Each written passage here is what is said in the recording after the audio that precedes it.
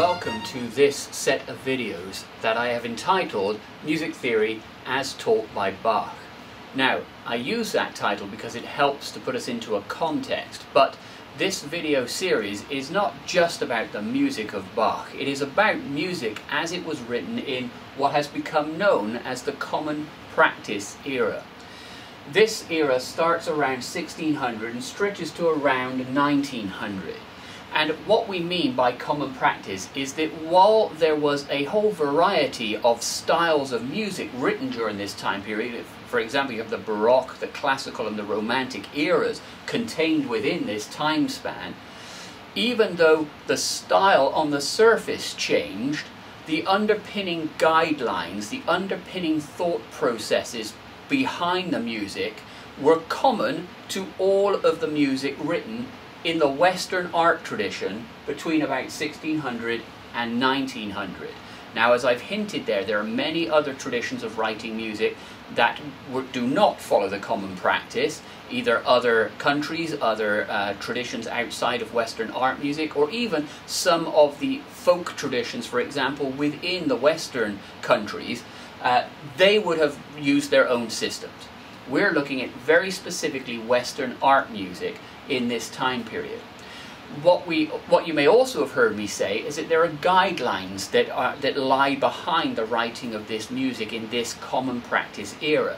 And I use that word guidelines very specifically. I don't particularly like the word rules. You will often hear the rules of music theory. Here are the rules. And they're not really rules. They are guidelines in that by general common assent, by common practice, most of the Western composers, the Western art composers, were following the same set of basic guidelines when writing their music in this time period. And that's what we're going to get into. We're going to get into what are the guidelines and how can they be then interpreted and used to create music that fits into this time frame, that fits into the music written, that sounds like the music written in this time frame.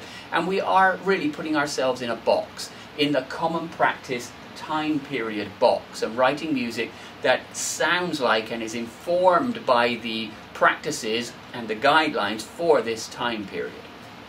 Now, what does that mean? It means that over the course of these videos, the information you get is going to be cumulative. You are going to learn stuff in the first videos that is then going to have to be understood and added to the information in the second video and the third video and the fourth video, so that by the end of the series of videos you really understand the common practices very well. But you won't necessarily understand them at any given point, or certainly not at the beginning, where you will be lacking the complete picture. That means that at times at the beginning you may have to accept the type of information being given. You will understand, it will make sense in and of itself, but the context in which you apply that information may not be complete until you've watched 3, 4, 5 videos together and you've taken all that information into account and then apply it to create some music that sounds like the music that you would have created in the common practice era. So the first thing is to stick with it, not to necessarily expect you'll understand everything in the first video, but to realize that the information is cumulative over time. The second thing is to remember that as I share with you the guidelines, there are going to be some things I'm going to say. Generally, to make your music sound like common practice music, you will avoid doing these things. And to make your music sound like common practice music, you will do these things. You will follow these guidelines. Those two things are going to be kind of the backbone, if you will, of understanding this time period. And as we move forward, unpacking those things, understanding what we don't do and understanding what guidelines tell us we should do, you will find that I will introduce, say, initially an idea or a concept, and then you will have to take that into account along with additional information from subsequent videos and bring all of the guidelines and all of the principles and all of the ideas for writing music together to be able to create music that works in this time period and in this style period. So as you're doing that, don't get frustrated if initially it seems like I'm giving you a lot of guidelines or a lot of way of looking at things, or you have to somehow juggle a lot of different ideas. There is a certain amount to, and a certain aspect of this, where you have to indeed take a number of different ideas and concepts and you have to bring them to bear together.